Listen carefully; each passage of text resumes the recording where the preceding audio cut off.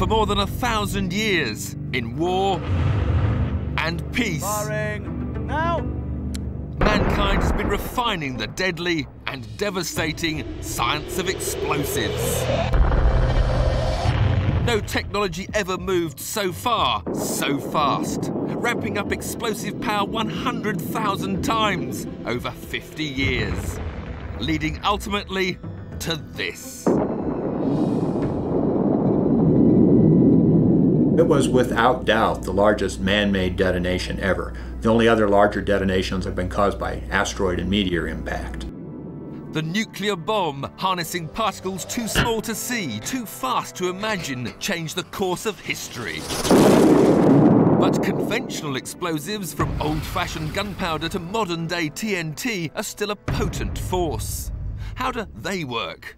We'll experiment to see which are sensitive to impact, which are sensitive to heat, and we'll make an extraordinary journey deep underground, finding vivid proof that though explosives may lie buried, forgotten for decades, the danger doesn't diminish.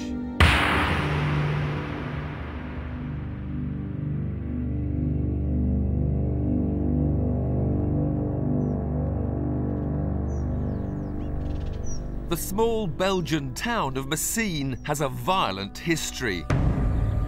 It was here during the First World War that the awesome power of explosives was demonstrated for the first time.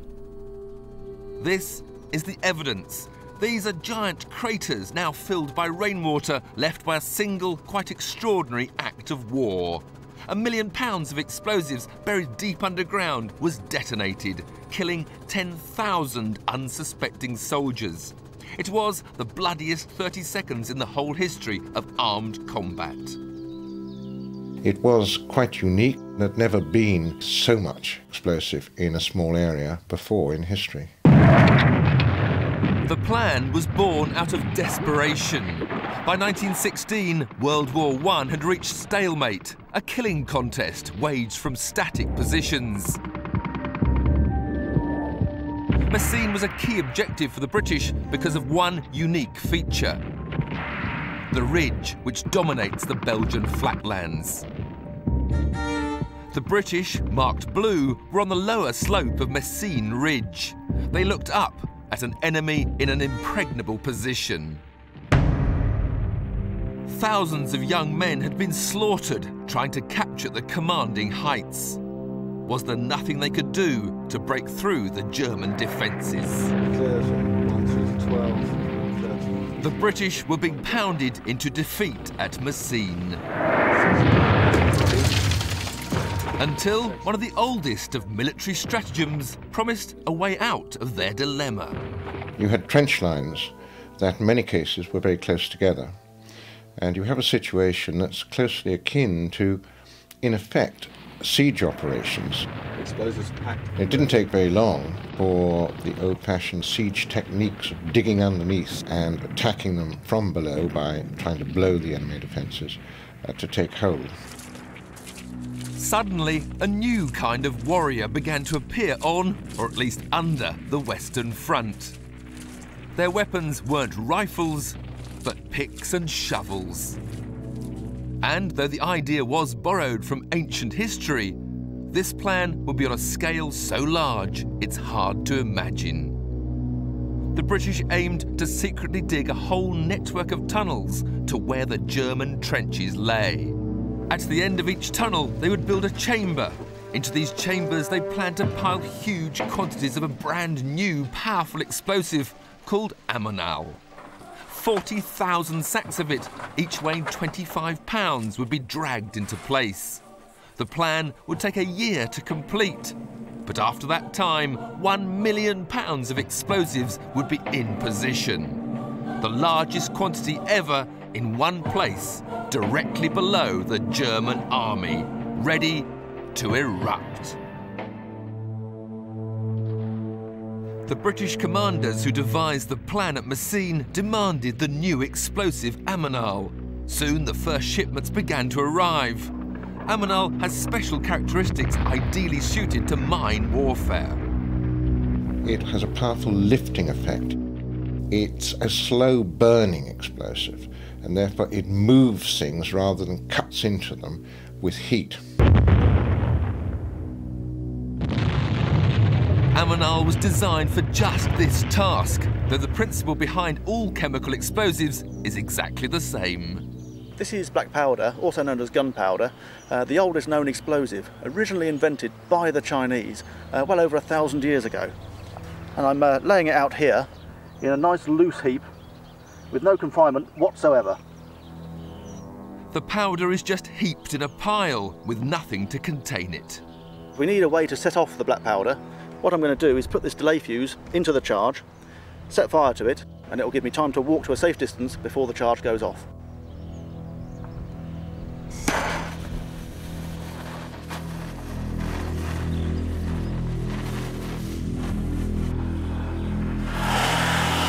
The powder simply burns, releasing smoke and hot gases harmlessly.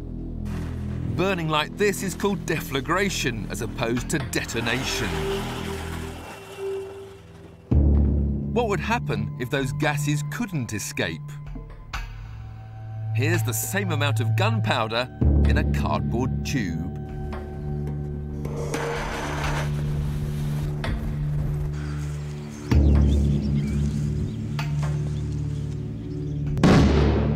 This time, a powerful explosion. The gases had nowhere to go, pressure built up, and the same would happen, but on a giant scale at Messines. The Amonal would be tightly confined in the mine chambers, and its ingredients make it 3 times more powerful than gunpowder. Amonal is basically about 2/3 ammonium nitrate, the remaining third consisting of a mix of TNT, aluminium and a certain amount of charcoal. So, just how powerful is it? We'll detonate 4.5 kilos, about 9 pounds. At Messines, each individual mine was as large as 90,000 pounds. Once the charge is primed, only the expert and a remote camera are allowed to be this close. The minimum safe distance for this explosion, 1,000 feet away. The firing circuit must be checked, and then... Stand by for firing! Firing! Now!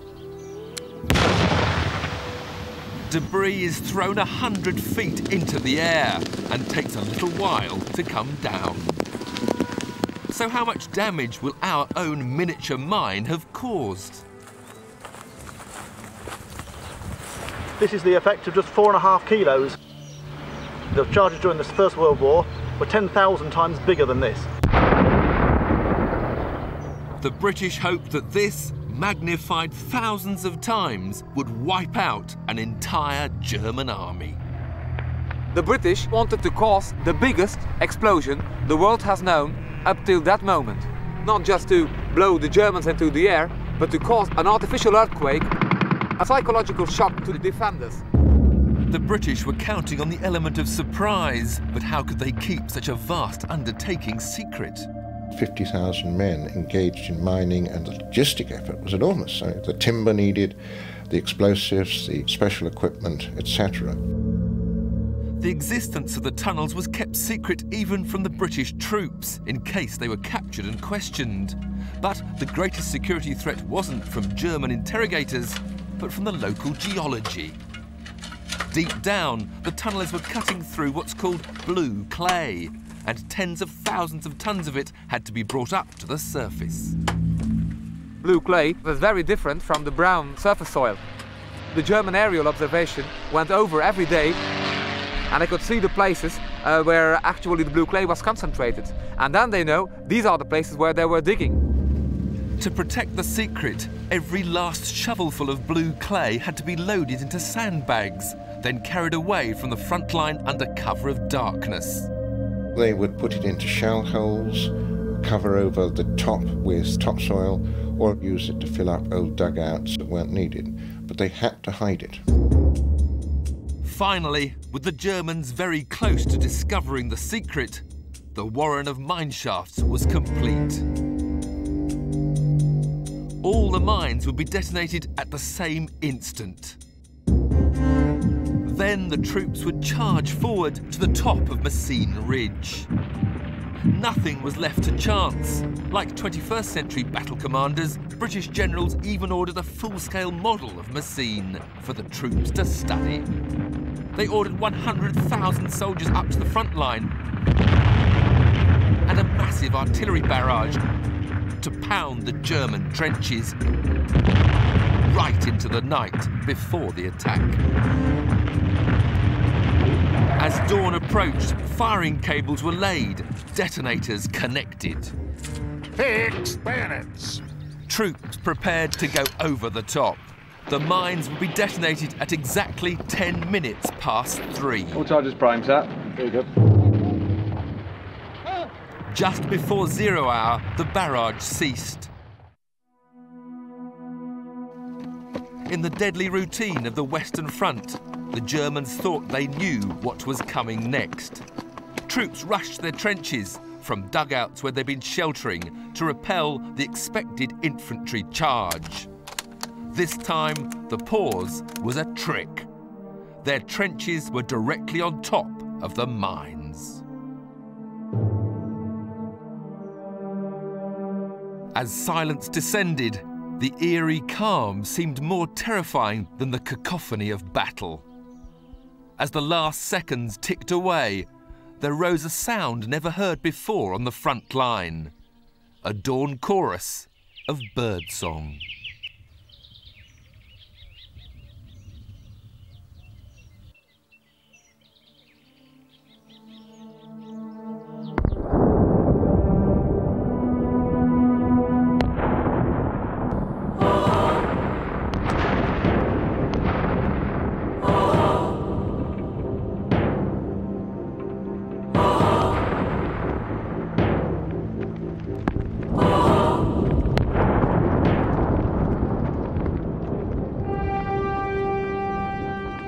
It must have been something incredible. The whole ridge was one huge flame, like a big mushroom, which went open and then which exploded. The military authorities really didn't know what the effect of blowing so much explosive at the same time might be. It registered as an earthquake in Switzerland. There were genuine fears that it might cause some kind of rift. It had completely shattered the German ability to resist. The attacking troops within the first couple of hours had gained the main German defences. It was a striking success. Where the German trenches had been, now there were just craters and 10,000 bodies. For the British, though, now the masters of Messines Ridge, it was time to celebrate. But in that moment of triumph, there was one thing they failed to consider. Had all the mines that were planted gone off? Several decades would pass before that question was answered.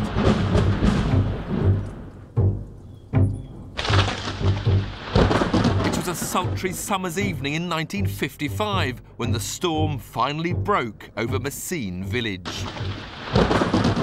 It wakened memories of days gone by, when the roar of giant guns rocked the town. It also awakened something more sinister.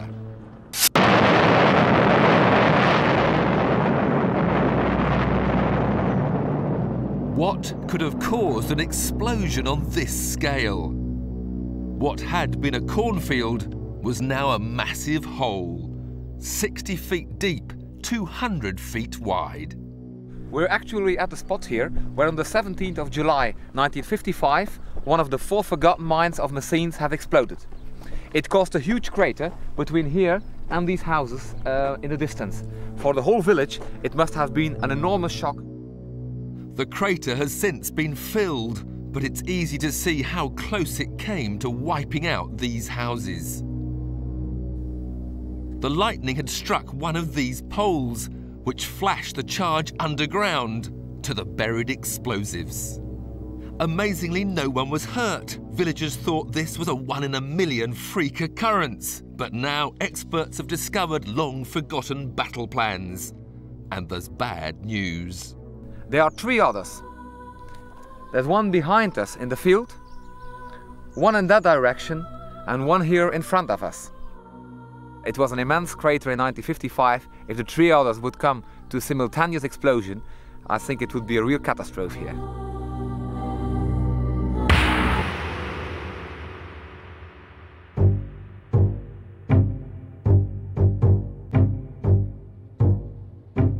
The British attack at Messines heralded a new kind of warfare, killing on an industrial scale, only made possible by new and more powerful explosives. As well as ammonal, TNT first appeared during this war, invented in Germany, but quickly adopted as a standard explosive for shells by all armies. The generals demanded TNT in vast quantities. It was more powerful, yet safer to handle than earlier generations of explosives. Even so, just 6 months after the Battle of Messines, feeding that appetite for TNT led to the biggest unplanned explosion of all time.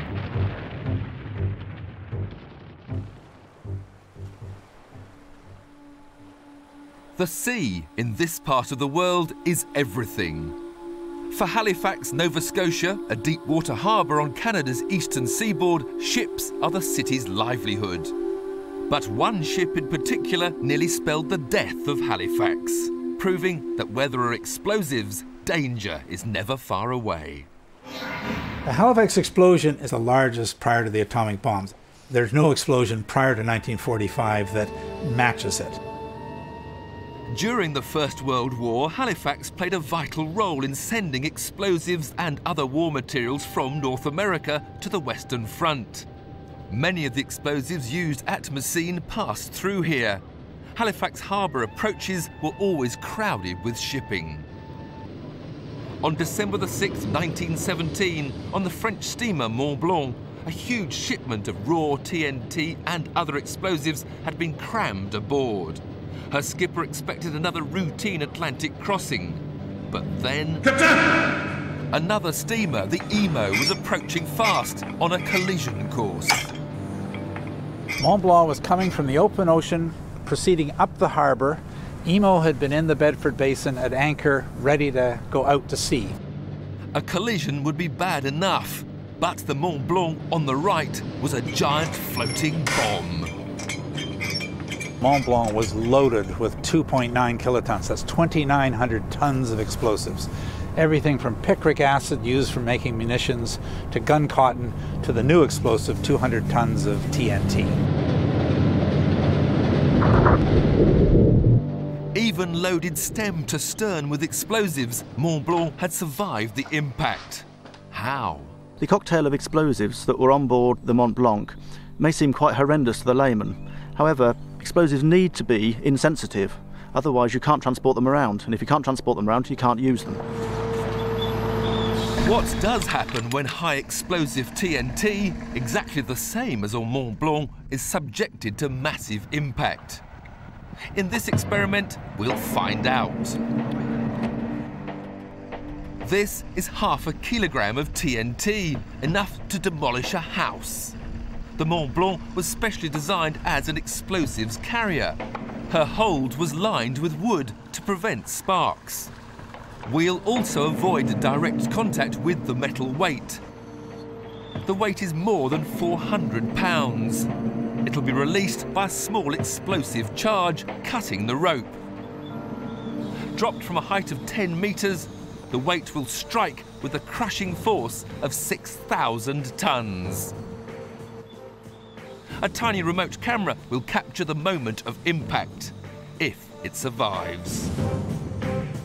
Firing now! The weight crashes down, but the TNT is just turned to dust. It's reacted exactly as it was designed to do. You have primary high explosives, which are very easy to set off, and secondaries, which are difficult. TNT is a secondary high explosive. You can drop a considerable weight onto it and it still won't go off. The reason you want to have secondary high explosives is that you don't want an explosive that goes off by accident when you don't want it to. Just like on that morning at Halifax. Mont Blanc survived the impact, but a tragic chain of events had begun. The Mont Blanc, unfortunately, did not blow up. She drifted. Above the TNT, 30 tons of benzol, similar to petrol. Sparks had showered from the grinding metal of Mont Blanc's torn hull. The fire raged in the benzol, and eventually the heat got down into the cargo. The crew of Mont Blanc knew what was coming. The only question, when?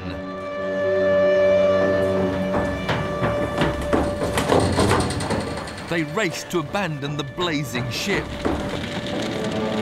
leaving her to drift across the harbour towards Halifax City.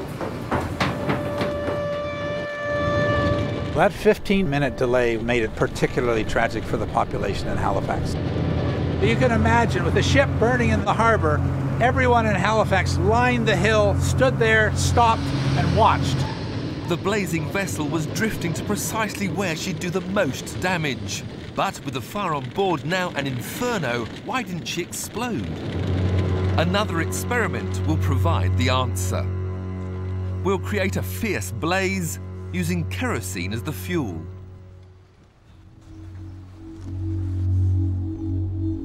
And here's another ½ kilo of raw TNT, like the 200 tons on board Mont Blanc. This time, the TNT is about to be cooked. For safety reasons, a remote detonator will ignite the fire. Firing! Now!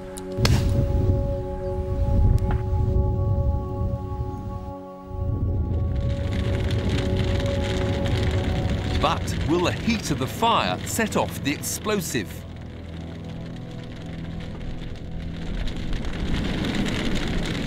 After 3 minutes, it's an inferno. But you can see the TNT, one of the most powerful of modern explosives, simply burning. TNT, like other secondary explosives, requires a very heavy shockwave in order to set it off. You need a detonator, which gives it a really hard smack.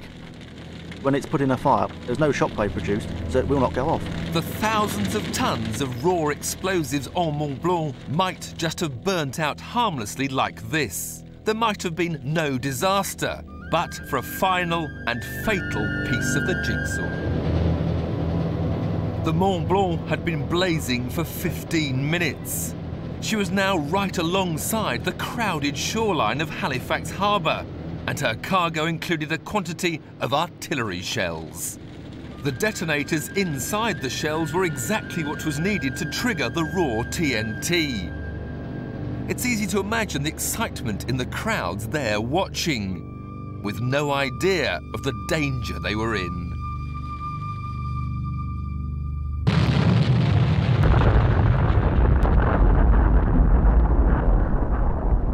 Only people that have experienced something like the Blitz can have any concept of how absolute the destruction was. That explosion wave swept up the hill and totally obliterated every house, every family that was there. The blast wave shattered the houses. And then there was also a tsunami or a tidal wave. Perhaps as many as 200 people were drowned, but we don't know what caused the death of many people. We just had too many bodies to do autopsies. The death toll, around 2,000, is still only an estimate. It was not possible to identify everyone. Some of the bodies were simply a bundle of incinerated bones. It wasn't even possible to know if it was one body or two. Some were left headless. One body was found 18 months later in the ruins of a building. The crew of Mont Blanc did survive. They'd rowed to shore and laid flat down in a belt of trees. But of their ship, nothing was left except this section of anchor weighing half a ton, thrown 2 miles south. And this heavy gun tossed 3 miles through the air in the other direction. They are a reminder of the astonishing forces unleashed that day. And the significance of this disaster wasn't lost on generals and scientists who, come the next war, pondered how to destroy whole cities. Not by accident, but by design. Halifax became a proving ground for some of the theories that were going to be used in designing that atomic bomb for Hiroshima and Nagasaki. In fact, when you look at those newsreel photos, there is a very eerie similarity between what Japan experienced and what we experienced.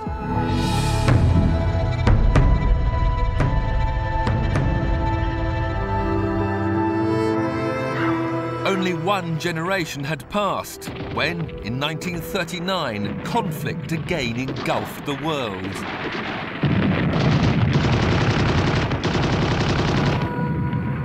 As in every war, it was the fighting men who pulled the triggers, fired the shells, released the bombs.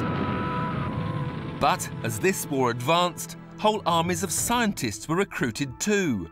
Their orders were to conquer the new realm of nuclear physics. German scientists realized the military potential of nuclear energy, triggering a race with the Allies to build the first atom bomb. As the fortunes of war swayed back and forth, the key battleground was in top-secret laboratories. What now sounds like elementary physics was a formula which could win the war. When a particle called a neutron strikes an atom of uranium, 2 more neutrons are released. Vast energies produced and then multiplied. In a time span almost too short to measure, there's a chain reaction.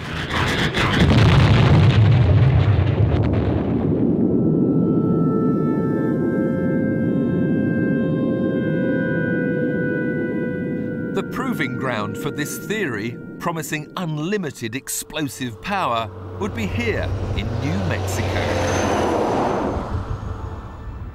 In 1943, the world's most brilliant physicists were gathered in the utmost secrecy at a place called Los Alamos. They understood the science of the atom bomb, but what would it do to the enemy? We were looking to use these in combat situations, and it was thus necessary to know what this energy release would do to targets. The scientists staged experiments with large quantities of conventional explosives. This is what 100 tons of TNT looks like, piled up at the New Mexico test site. It's less than 5% of the explosives which went off in the Halifax disaster. But when it blew up, the fireball was visible for 60 miles.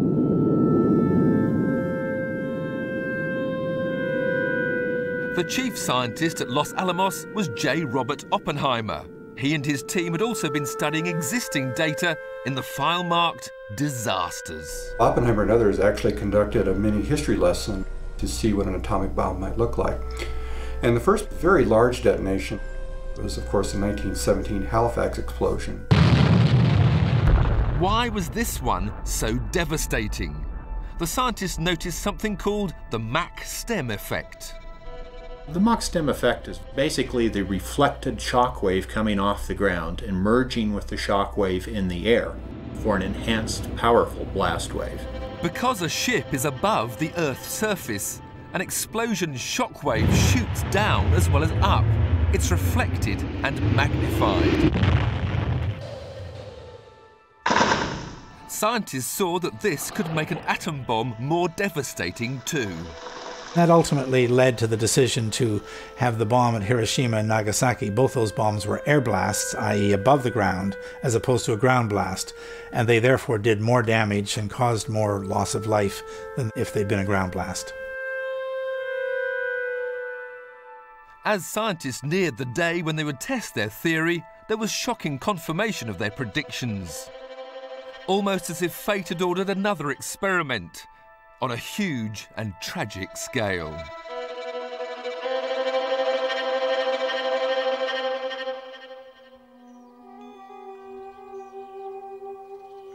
Look down from California's Mount Diablo, Devil Mountain, and you'll see an extraordinary piece of history. Lying just off the US Navy base known as Port Chicago, what they call the Mothball Navy. Warships, many from World War II, rusting at anchor. In the war, the ships had plenty to do.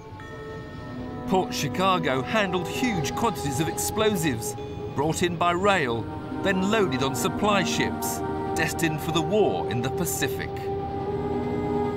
On July 17th, 1944, one of these supply ships, the E.A. Bryan, took its turn at the dockside.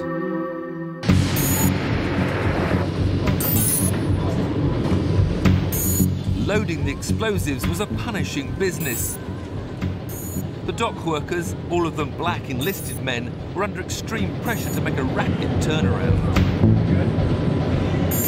That night, the E.A. Bryan was receiving cluster bombs, depth charges, and incendiary bombs. And it's interesting to note that the incendiary bombs were what we would call hot, that is, they were fused, ready to go into action, could be tripped at any moment. With 4,000 tons already aboard, 500 more on the dockside, and the men rushing to finish, something cataclysmic happened.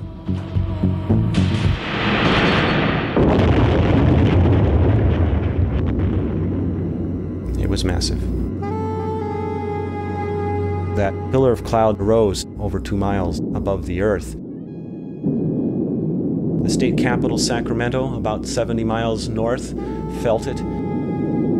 People in Nevada, 200 to 300 miles away on the other side of a massive mountain range, felt the concussive seismic force of it. In a few seconds, Port Chicago had become a wasteland. Dockside buildings had been turned to matchwood. The ship had vanished. All but these 2 chunks of the keel and hundreds of smaller pieces scattered over 5 square miles. 320 sailors were killed. Body parts were found in various places. In fact, along one wire fence, skin of a human's face with the eyes, nose, and mouth holes clearly discernible was located and, of course, had to be removed. What caused the blast is still unknown. An accident in handling the live munitions was judged most likely, but scientists were less interested in the cause of the explosion than the effects.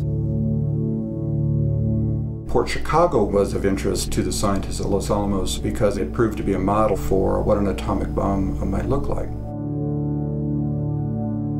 The Los Alamos Director of Weapons, US Navy Captain William Parsons, was ordered to make careful measurements of the destruction and then present a report on what he'd learned.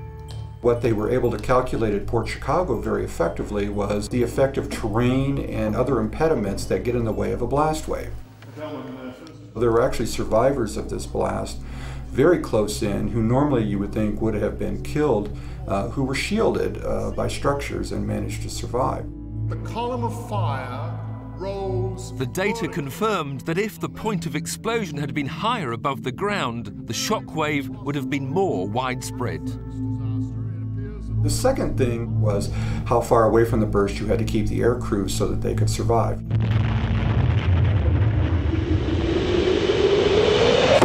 An aircraft flying overhead that night at 9,000 feet reports chunks of metal the sizes of small homes or garages flying past. The problem of how to escape alive was of special interest to Captain Parsons. He had been selected as one of the flight crew who had dropped the world's first atom bomb.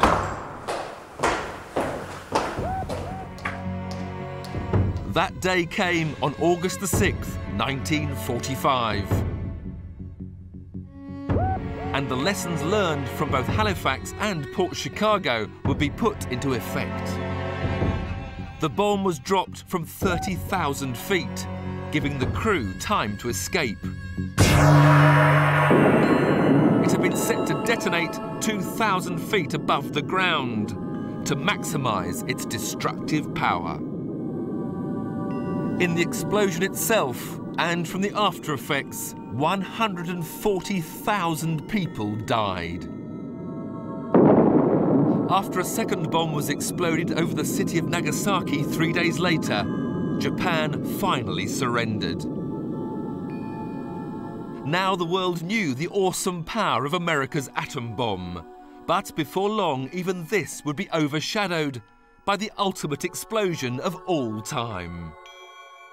The order of magnitude is almost incomprehensible, but one way you can look at it is that the bomb dropped by the Soviets was on the order of 6,000 Hiroshimas, all in one shot.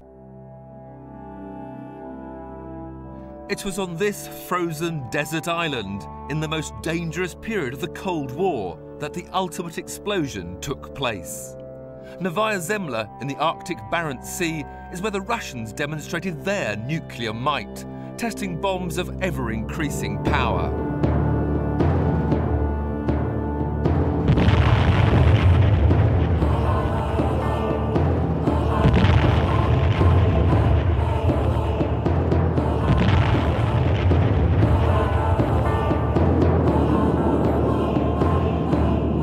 On October the 30th, 1961, they pushed the limits of explosive power further than they'd ever gone, or will probably ever go again.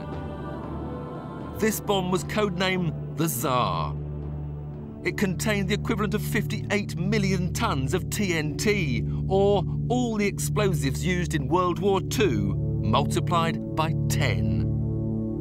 The science of bomb making had changed radically since the first atomic test in New Mexico in 1945. 5, 4, 3, 2, 1. Early atom bombs like this worked through what's called nuclear fission. Hydrogen bombs use a still more powerful process known as fusion. Inside an H-bomb, an initial atomic explosion is used to force together isotopes of hydrogen. The pressure's so great that the atoms fuse, releasing enormous energy. With an atom bomb, there is a practical upper limit where you can only put in so much fuel before it would just self-destruct from pre-detonation. There's no theoretical upper limit on how big a hydrogen bomb can be. Although beaten to build the first atom bomb, Russia caught up, then overtook America in building ever bigger hydrogen bombs. The Tsar, the biggest bomb, the most powerful device mankind has ever constructed, was to be their masterpiece. And a political showpiece too. 6 camera crews were assigned to film this unique moment in history. The aircrew were hand-picked. They'd been warned their safety couldn't be guaranteed.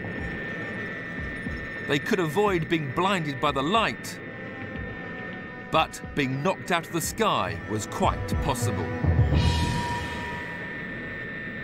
The exact moment of release was controlled from the ground.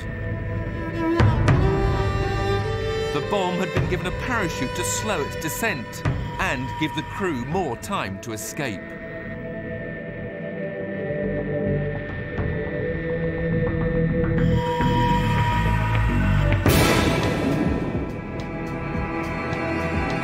They did escape, but only just.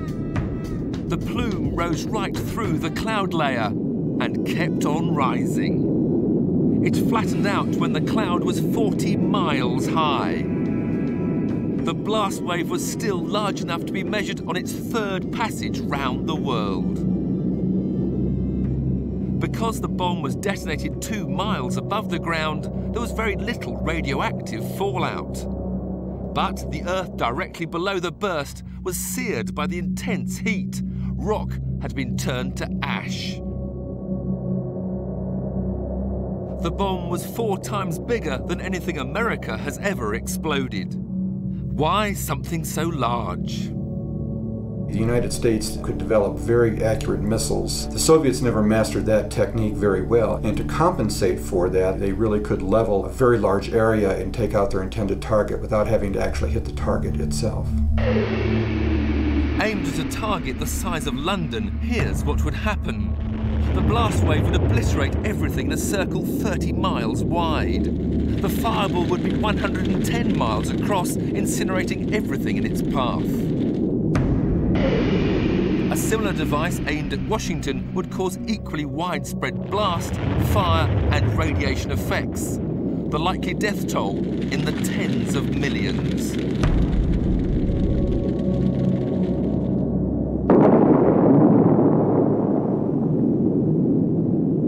But why did the quest for ever bigger bombs suddenly cease?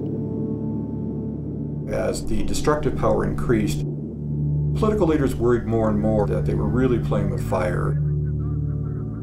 In 1963, the superpowers banned bomb tests in the atmosphere, underwater, and in outer space.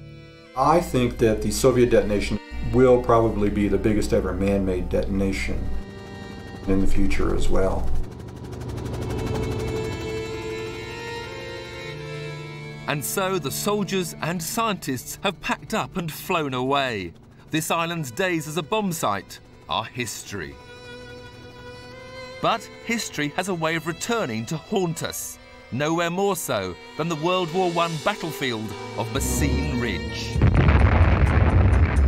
The explosion of June the 7th, 1917, huge though it was, now pales in comparison to those of the following decades. But it's here that history won't release its grip, ensuring real and present danger.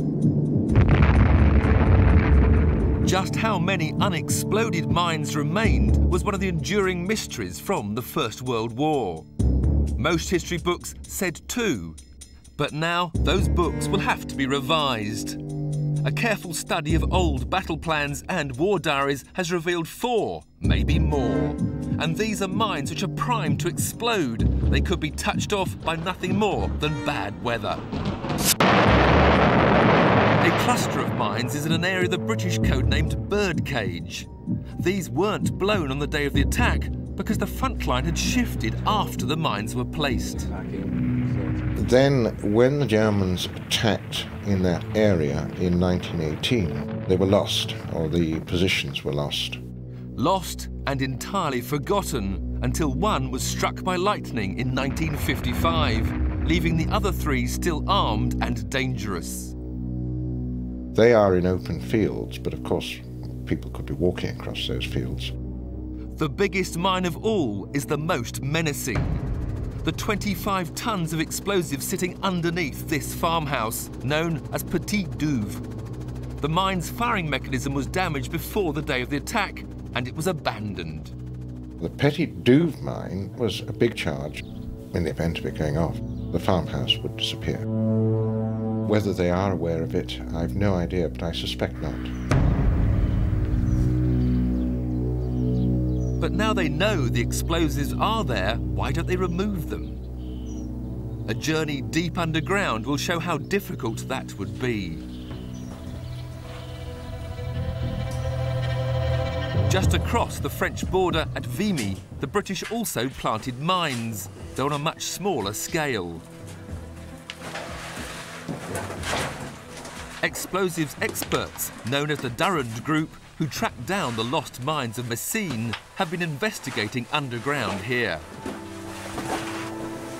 Though the clay tunnels of Messines will now have flooded and all the tunnels collapsed, these, cut in hard chalk, are still accessible, just about.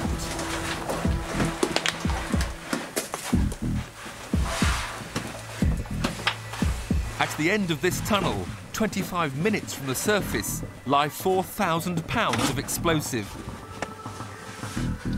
Exactly the same as at Messines. What you're looking at are bags of ammonal. That's the explosives they used. These are rubberized bags, clipped at the top and relatively waterproof. By and large, the contents are still quite viable. As far as the Messines mines go, they'll be completely flooded. The flooding in the tunnels would actually help to preserve the mines. So the probability is that even to this day, most of the explosives that are left there are still in good condition. The flooding will have created an oxygen-free environment, preserving what's inside. The detonators might deteriorate, and what we don't know is whether, in fact, they might become more sensitive with time as opposed to less sensitive. And then if you had a lightning strike in the vicinity, static electricity could induce a current in the cable to fire the charge. To learn that your home is on top of the world's biggest unexploded bomb is news that's difficult to take in. For farmer Roger Mailleur, whose family have been here for generations, there's not much he can do about it. I just asked the farmer what he thinks about the 50,000 pounds of ammonel, which is still under the soil here. And he says, yeah, well, that you have to live with such a thing. In 1955, when the mine exploded, he has heard that here, and there was a big trickling of the earth, and that's quite a few kilometers away. Yeah. Maybe it's just that in this part of the world, you get used to living in the shadow of history. Reminders of war, and especially man striving for the ultimate explosion, are everywhere. This is where the German victims of Messine are buried. The plaques reveal how devastating the mines were, claiming 10,000 lives on June the 7th, 1917. Will the mines that lie buried stay silent? Now that, nobody can say.